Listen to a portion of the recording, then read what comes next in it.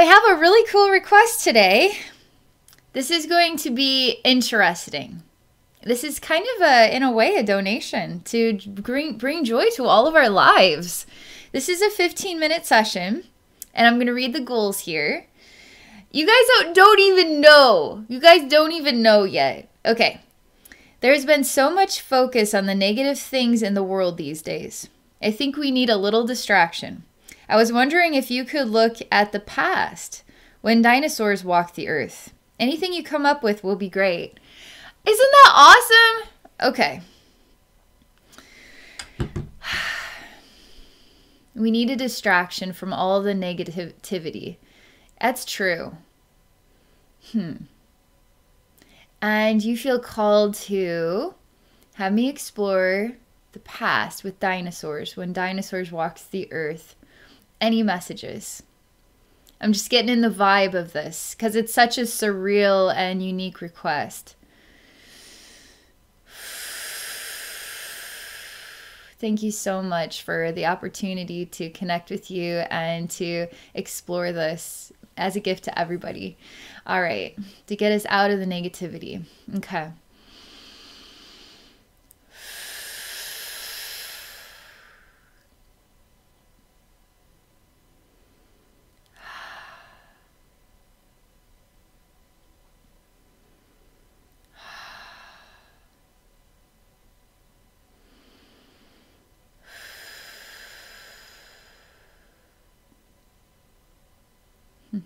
First thing that comes to me is that dinosaurs were very psychic animals. And they don't like to be defined as animals. They were sentient beings like dolphins in a way. But they're telling me that all animals are sentient beings.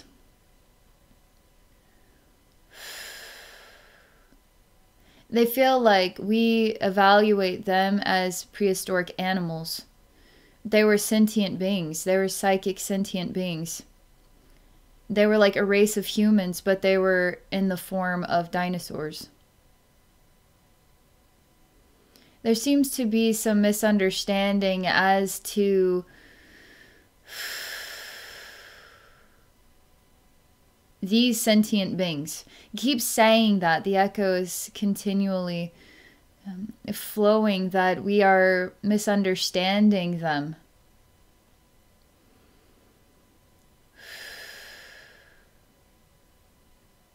Okay, I'm going to take a moment because I'm absorbing information right now. And this is a bit surreal, but somehow there's still a timeline where the dinosaurs are still on Earth. And they never left. They're still on Earth. But they're saying that that timeline where the dinosaurs are still on Earth still exists right now. In our version of reality, there are still dinosaurs on Earth. Sentient dinosaur beings on Earth. And that not all of the dinosaurs were wiped out like we believe. In a way, us believing that they were wiped out is a gift in a way to helping us to evolve our race. And as we evolve into more sentient beings, are we not sentient beings? I mean, they're showing me a sentient being is unconditionally loving, is aligned with their higher self, is psychically aware, is tuned into all dimensions and connected with nature and the universal love. And we aren't. We are discovering that. We are evolving. They were evolved. But they say that they're still evolving as well. But they don't like to say that they are evolved as though they've stopped evolving, because that's not true. They are still evolving. And they're aware of us. They show me unbelievable things. An overlay. So that there's different versions of Earth, and there's overlays of these different versions of Earth. And they, in a way, are the invisible space in between us.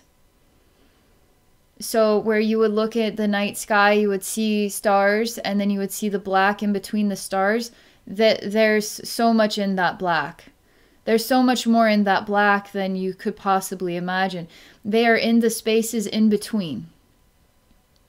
And that there's overlays of Earth, and we aren't aware of all the overlays. And they're in the spaces in between. And they live in a total... Okay, let me slow down for a moment. They're showing me something else here.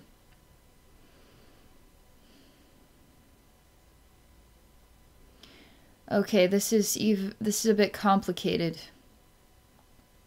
So I'm supposed to tell you that I am communicating with the dinosaurs of the past. These dinosaurs that never were wiped out, they continued on their own timeline, and they still are here today with us. They're extremely benevolent beings. Extremely benevolent beings. And they can't interfere with our own development. It's not appropriate at this time. But they're highly advanced, technologically advanced. They seem to know how to move in between what is where we would visibly see them and then not see them at all. I mean, this is a heart-centered conversation. This isn't a mind conversation. This isn't about ego. This is like communicating with a dolphin. It's like communicating with a Pleiadian. It's like communicating with a very wise, benevolent collective consciousness.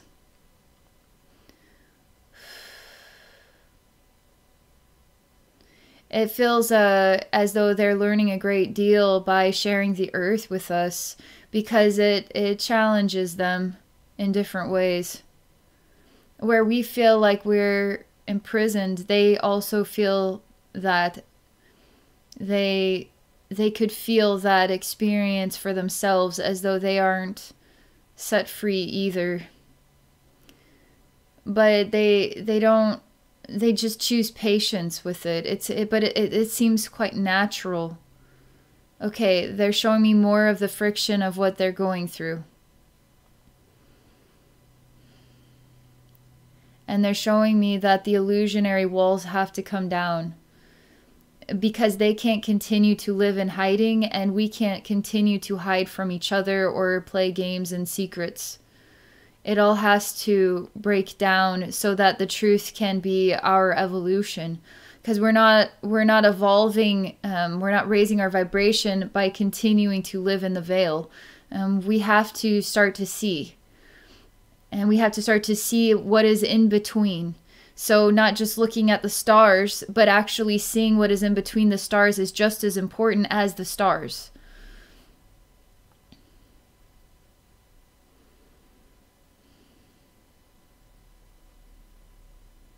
They are somehow involved in our development, though, too.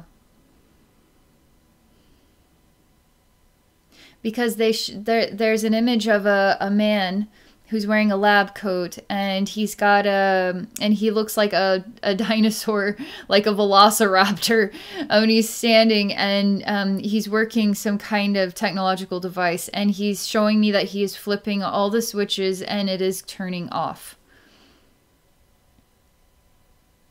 And we are slowly becoming desensitized to certain frequency patterns that aren't going to be there anymore.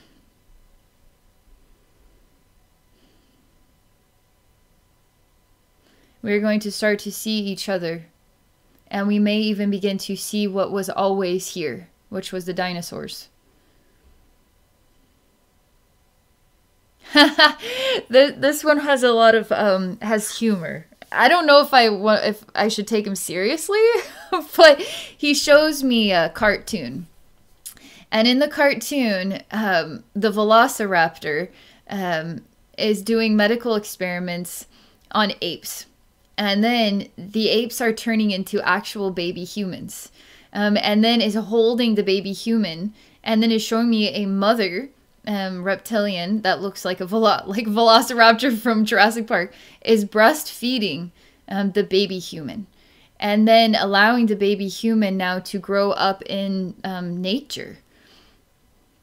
And he's male, but he's a bit funny because he's showing me a Christian person looking at this, and their mind goes like, this is the devil, this is evil, that we were created by evil.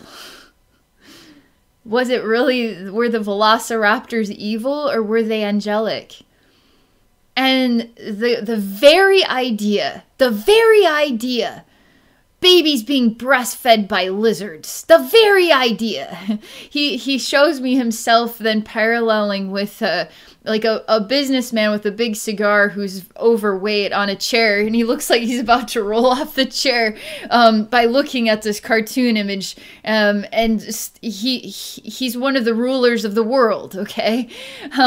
It feels a bit like 1950s, not being exposed to certain ideas because of this Christian overlay. It's sort of like white supremacy.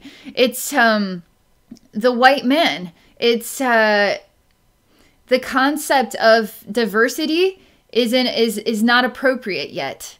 Diversity to the point that lizards now are breastfeeding human babies. The very idea is what is he's expressing this message. He seems a bit of a like he eats a lot, like it's a fat lizard I'm talking to, who has a silly personality. But he feels like we're all family, and he doesn't see that as bad. He sees that as love. Sees that as nurture. The baby doesn't look at the lizard mother and see gross.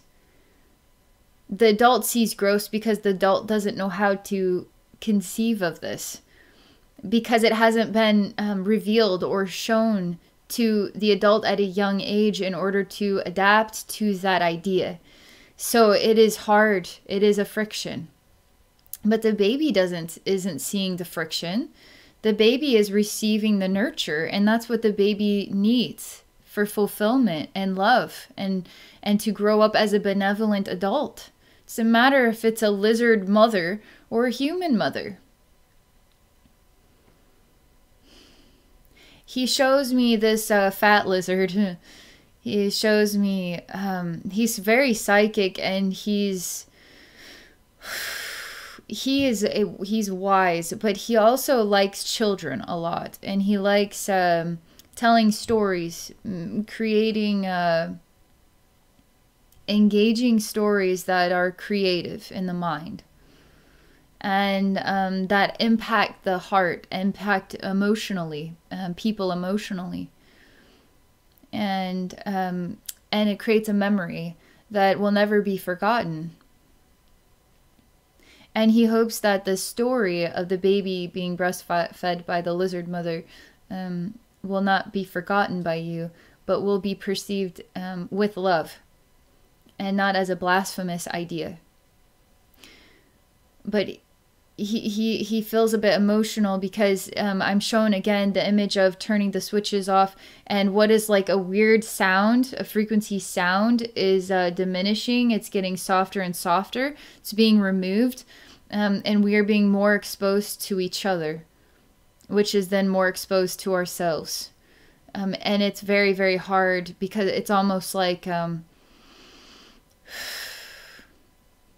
panic.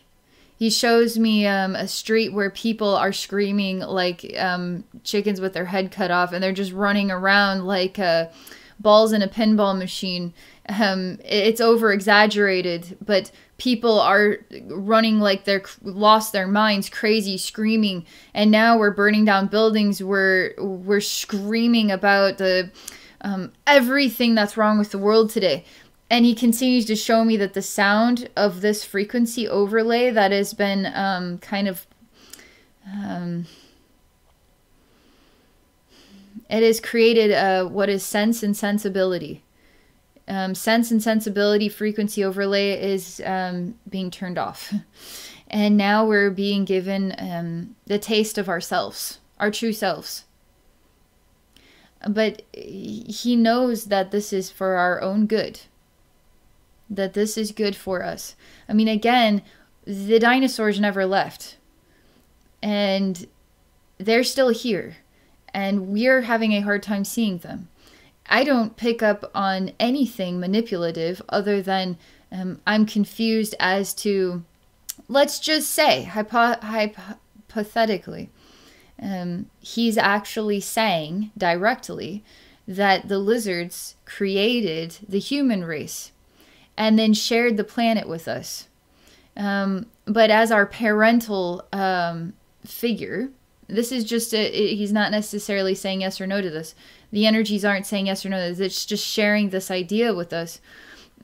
Is now seeing over time, because and that's what is being shown to me, that certain patterns of energy that have kept us separate from each other are being removed so that we will be more exposed to all the races of beings that are secretly here with us, that have always been here with us. But to start doing that, we have to start being exposed to our true selves, which then creates chaos because we haven't actually known ourselves. We've been living with sense and sensibility, which is self-manipulation. It's ego, it's control, it's power, it's the dark side of ourselves. It's self-imprisonment that is polished up pretty and looks good.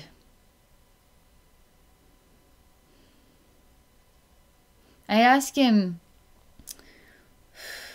I mean, it straight up feels as though they have technology that has helped them to hide from us, but that they're not going to hide from us anymore. And so that technology has also kind of had a role with our own development and has kind of kept us in this this state, which has been really hard for us to overcome it. But it doesn't feel like that is appropriate anymore. It feels like this has to stop. And they have to be exposed to us. And we have to see them. We have to learn how to share the planet with beings that we wouldn't even believe were here.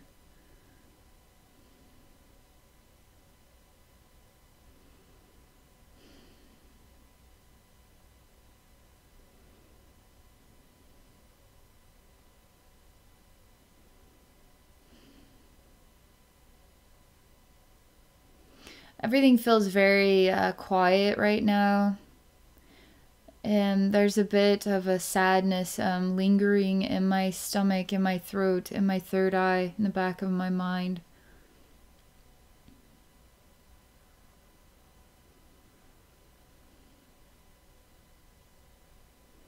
It just feels like a very long time of hardship for both races.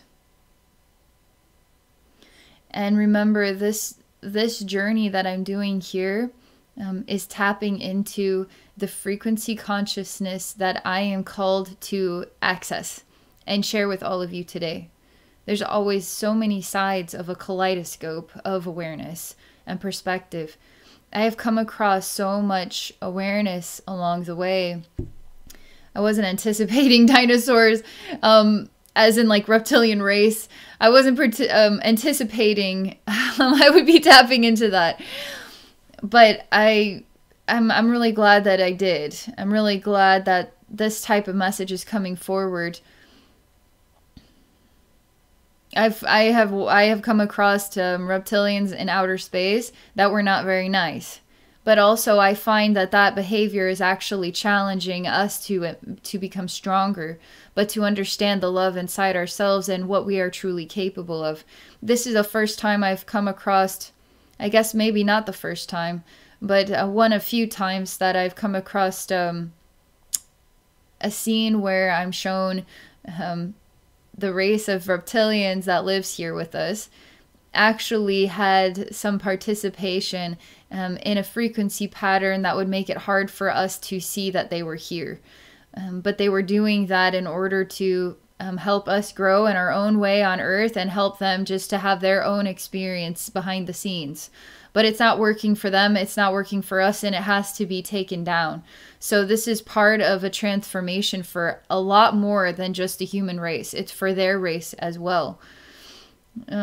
So there's just so much more, so many more angles going on with planet Earth and alien beings. These are like terrestrial beings.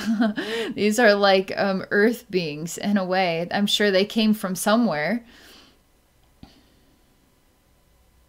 And in a way, we're all star beings. We're all from the universe. Everything is created from the universe.